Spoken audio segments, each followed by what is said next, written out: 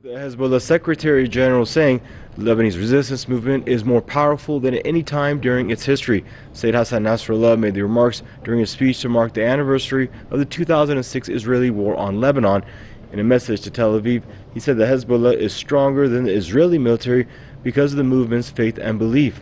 Elsewhere in his speech, Nasrallah denounced the U.S. administration's so-called deal of the century for Israel and Palestinians. He stressed the deal is doomed to fail as it does not have a single Palestinian faction supporting it. Nasrallah also grouped Israel together with America and Saudi Arabia, saying they've been partners in their attempts to topple the government in Syria.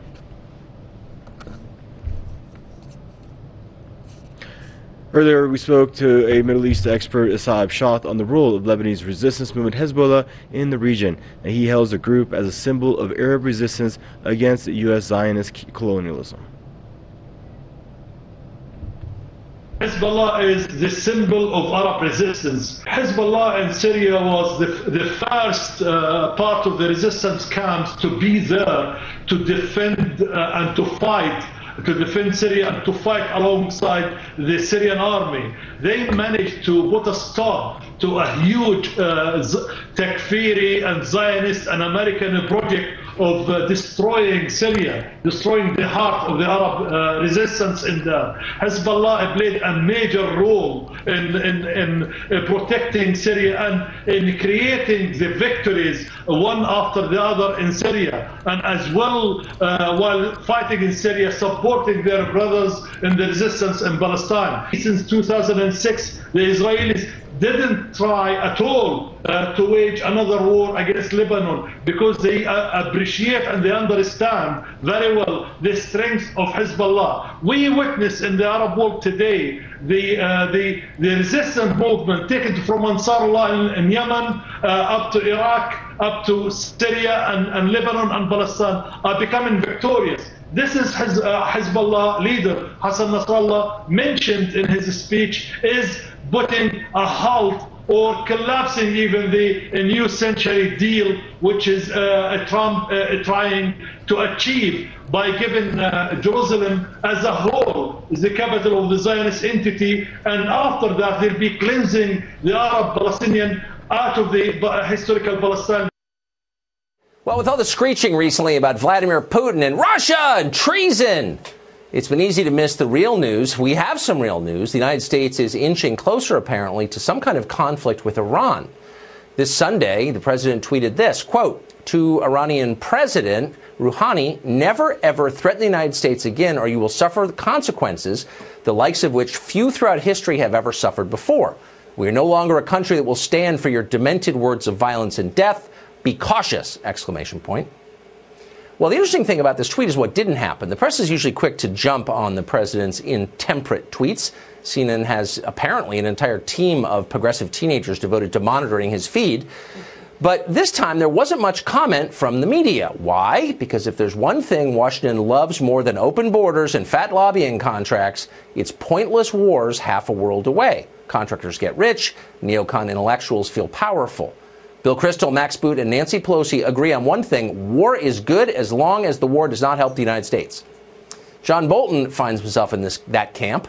A lifelong neocon, Bolton repeatedly has called for toppling the Iranian government again and again, though tellingly he's never suggested what might replace the Iranian government once it's toppled. Now, the national security advisor, he has been changing our policies. The U.S., for example, has begun promoting protests within Iran in an effort to overthrow the regime there. Secretary of State Mike Pompeo appears to be on board with this.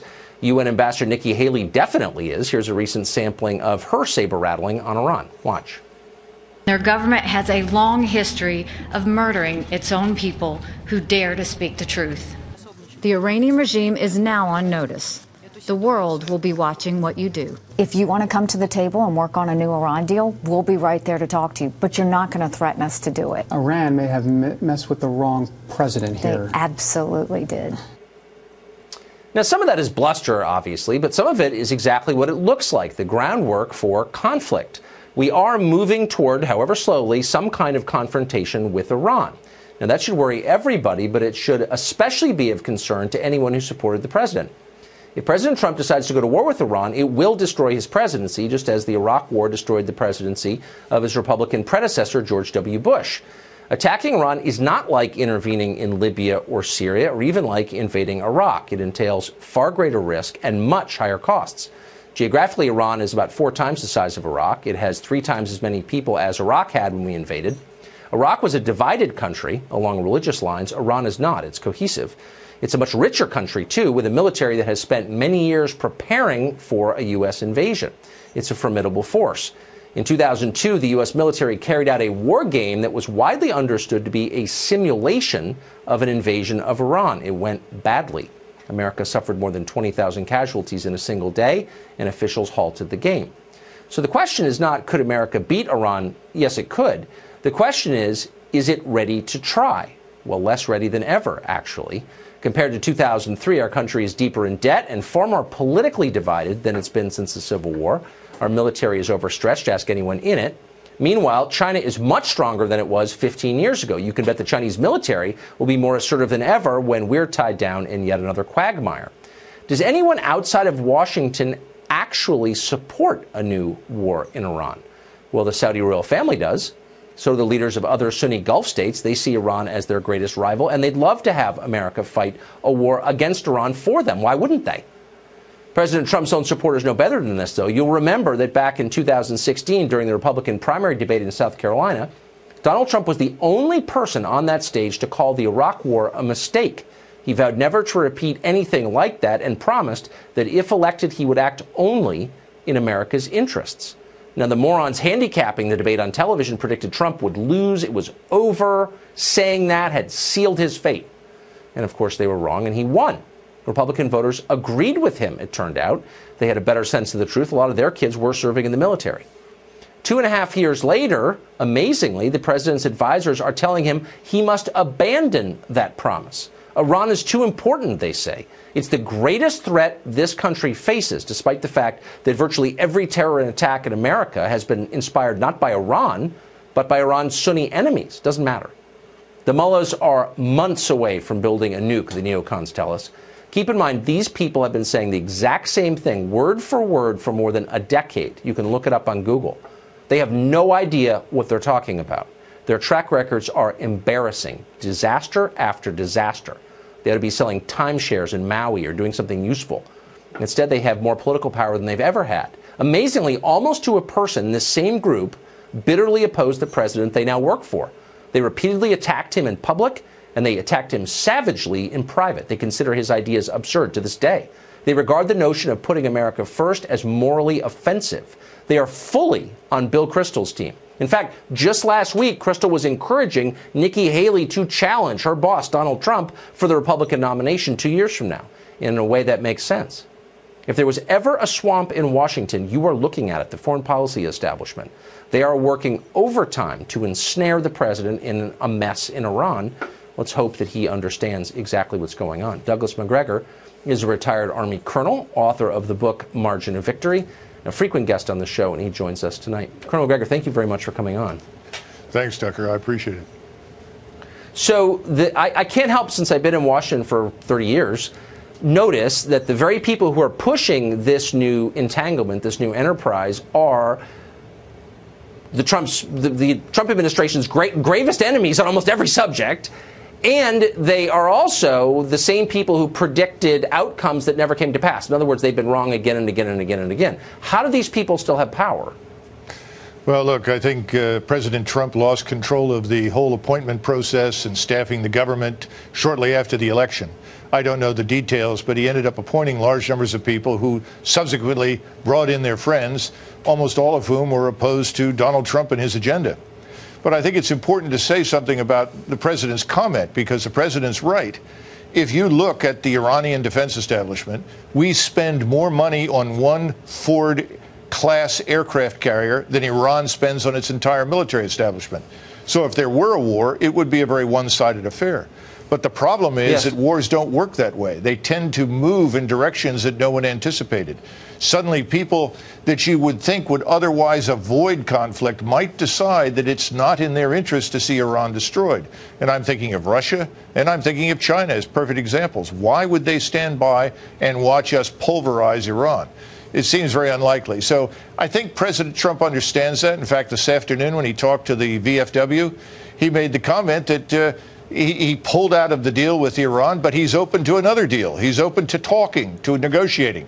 He's talked to the Russians and he's talked to the North Koreans. That seems to have had a positive impact, certainly in Northeast Asia. We don't know what will happen in the future, but I think that's a good sign. So I think dealing with Donald Trump, understand that anyone who threatens the United States with this man in the White House should seek psychiatric care. They're crazy because Donald Trump means what he says. He will fight to defend the United States. On the other hand, I don't see any evidence that he's interested in precipitating a conflict. Do you think the advisors around him, whose comments we just played, Nikki Haley, for example, or John Bolton, I mean, they seem to come at this with pre-existing agendas. Well, of course. But the good news is that President Trump hasn't listened very much to his advisors. If he did, we would never have made any progress on the Korean Peninsula. We would not be working with the Chinese. We would never have met with Vladimir Putin. So God bless the president. He doesn't listen to these people. So I'm not too worried about that. The thing that does worry me, though, given some of the comments that are being made, is this red meat on the table for the war lobby. You and I know that there are a lot of people who would welcome conflict with Iran. That's obvious.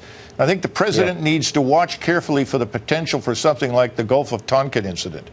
Many of your viewers may not remember that. It never happened. And we could very well be treated to something like that in the Gulf. We should watch for that. And this is an example of President Trump's comments on fake news. He should not be sabotaged by fake news. I agree. We've seen it happen twice in Syria, twice. Colonel, thank you very much. Great to see you.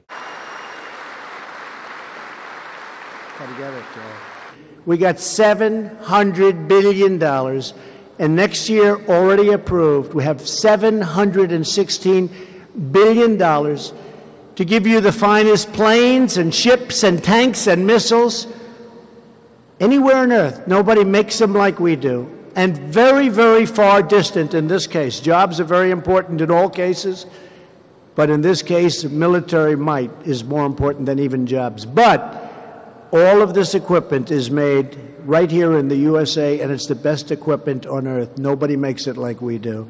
So you have $700 billion and now $716 billion. So congratulations.